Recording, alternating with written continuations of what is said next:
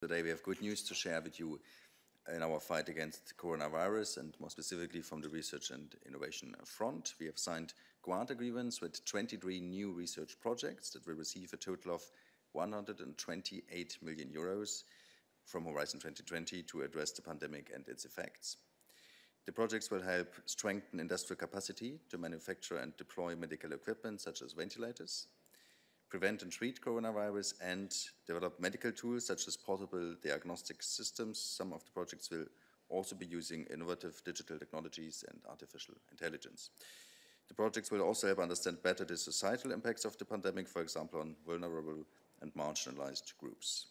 This funding is part of the Commission's 1.4 billion euro pledge to the Coronavirus Global Response Initiative and complements earlier efforts to develop diagnostics, treatments, and vaccines. A dedicated fact sheet is available on the Commission's Coronavirus Response website, and as always, we have more information available in a daily news item. Thank you very much, Johannes. This brings us to the end of our announcements for today, and I open the floor to your questions.